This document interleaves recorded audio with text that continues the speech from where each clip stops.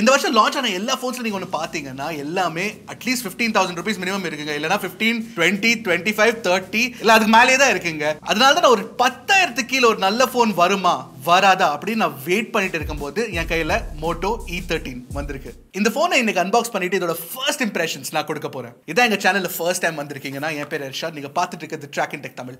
ஆரம்பிக்கலாமா?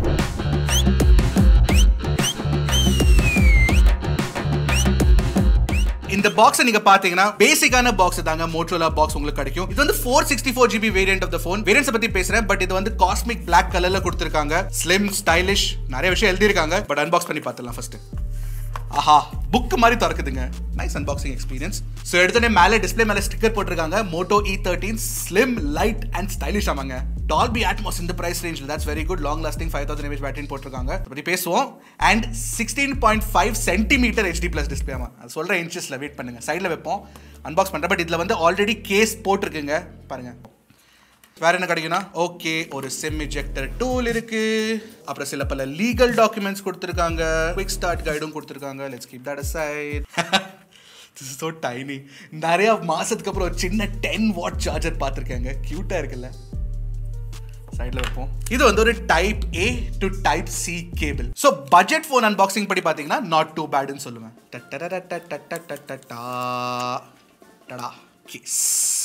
கேஸ் எடுத்து பாத்துருவோம் ஃபர்ஸ்ட்.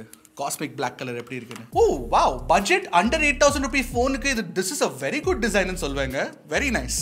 ஃபுல் பிளாஸ்டிக் பாடி தாங்க. பிடிக்கிறது கையில ஸ்லிம்மா லைட்டா தான் இருக்கு. இதுல 5000 mAh பேட்டரி இருக்குன்னு நம்ப முடியல என்னால. So which is very very good. அப்புறம் கேமரா மாடல் வந்து ஃபிளஷ்ஷா இருக்குங்க. பேசிக் டிசைன் தான், நல்லா இருக்கு பாக்குறதுக்கு. இப்போ நீங்க நினைப்பீங்க இதுல வந்து ரெண்டு camera கொடுத்திருக்காங்கன்னு. But no, it's only a single camera பின்னாடி. அப்புறம் ஒரு ஃபிளாஷ் கொடுத்திருக்காங்க. அதனால இப்படி இருக்கு பாக்குறதுக்கு. இன்னொரு விஷயம் சொல்லிட்டா, ரெண்டாவது கலரும் இருக்குங்க. இதுல ஆக்சுவலி 3 கலர் கிடைக்கும் உங்களுக்கு. White, green and black. இது வந்து கிரீன் கலருங்க. பாக்குறதுக்கு ஒரு ஆங்கிள் பாத்தீங்கன்னா உங்களுக்கு கிரீன் கலரா தெரியும். But otherwise this looks good. Motorola logo கூட நல்லா இருக்கு பாக்குறதுக்கு. இப்போ டிசைன் பாத்தீங்கன்னா மேல ஒரு 3.5mm ஹெட்ஃபோன் ஜாக் கொடுத்திருக்காங்க. Dolby Atmos னு எழுதிருக்காங்க இங்கேயும். ஆஃப் கோர்ஸ் அவங்க Dolby Atmos வந்து பெரிய விஷயமா காட்ட விரும்புறாங்க. So that's what it is. கீழ வந்து உங்களுக்கு ஒரு சிங்கிள் ஸ்பீக்கர் கிடைக்கும். அப்புறம் டைப் சி போர்ட், அப்புறம் ஒரு மைக்கும் கொடுத்திருக்காங்க. சைடுல வந்து வால்யூம் ராக்கரும் பவர் பட்டனும் கொடுத்திருக்காங்க. சிம் கார்ட் ட்ரேவை திறந்து பாத்துடலாமா? I hope ஒரு மெமரி கார்டு ஸ்லாட் இருந்தா நல்லா இருக்கும். Okay, this is a proper full SIM tray-ங்க.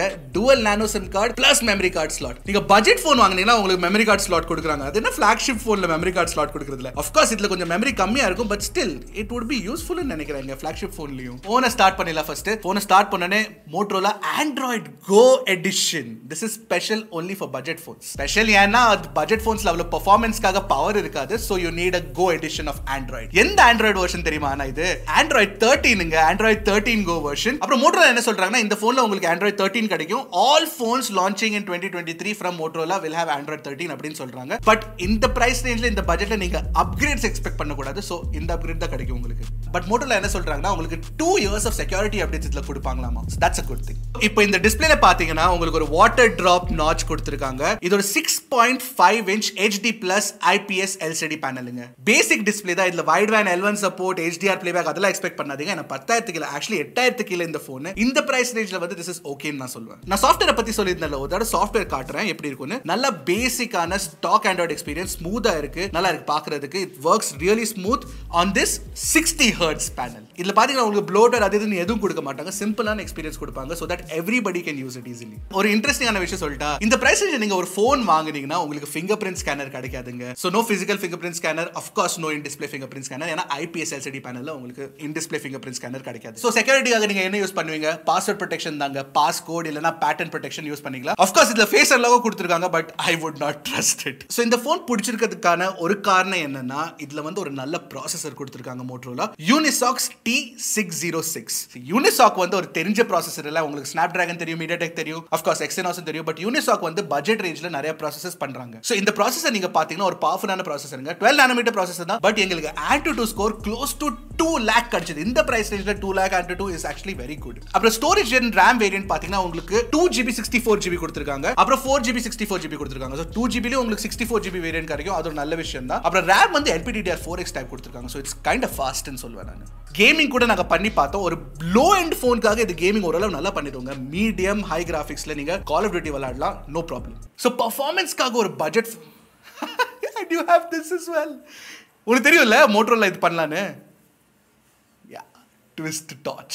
Performance, actually நான் என்ன சொல்ல வந்தேன்னா performanceக்காக நீங்க ஒரு பட்ஜெட் ஃபோன் வாங்க விரும்புறீங்கன்னா this is a good phone. இப்போ connectivity பாத்தீங்கன்னா this is not a 5G phone. இதுல உங்களுக்கு 4G கிடைக்கும், 4G dual VoLTE கிடைக்கும், so that's good. Wi-Fi-ல உங்களுக்கு Wi-Fi AC, Wi-Fi 5.0 கிடைச்சிரும், அப்புறம் Bluetooth 5.0 கொடுத்திருக்காங்க, so that way connectivity is not too bad. இந்த price range நீங்க பாத்தீங்கன்னா sensors தான் கொஞ்சம் கம்மியா இருக்கும். Gyroscope உங்களுக்கு கிடைக்காது, accelerometer, proximity sensor, light sensor அது உங்களுக்கு கிடைச்சிரும். Finally camera பத்தி பேசிடுவோம். 13 மெகாபிக்சல் single primary camera rearல, ஃப்ரண்ட்ல வந்து ஒரு 5 மெகாபிக்சல் செல்ஃபி கேமரா கொடுத்திருக்காங்க. ஒரு 8000 கிலோ ஒரு ஃபோன் வாங்குறீங்கன்னா கேமரா பெர்ஃபார்மன்ஸ்ல ஓஹோ ஆஹா அப்படி இருக்குன்னு எக்ஸ்பெக்ட் பண்ண கூடாது. It is still pretty decent in daylight shots ன்னு சொல்லுவேன். ஓரளவு நல்லா போட்டோஸ் தான் எடுக்குது, ஸ்லோவா இருக்கும் ஷூட் பண்றதுக்கு, but it's not two bad. ஆனா லோ லைட்ல it's of course not good. Selfish also ஓகேன்னு சொல்லலாம். கேமராக்காக நான் என்ன பண்றேன்னா கேமரா சாம்பிள்ஸோட G டிரைவ் லிங்க் வந்து நான் போட்டுறேன் டிஸ்கிரிப்ஷன்ல, அங்க போய் நீங்க பாத்துக்கோங்க, உங்களுக்கு தெரிஞ்சிடும் எந்த மாதிரி பிக்சர்ஸ் உங்களுக்கு கிடைக்கும் அப்படின்னு. ஒரு விஷயம் சொன்னேன்ல டால்பி அட்மாஸ்னு, சிங்கிள் ஸ்பீக்கர் வச்சு டால்பி அட்மாஸ் எப்படி சவுண்ட் பண்ணுதுன்னு டெஸ்ட் பண்ணி பார்த்தலாமா?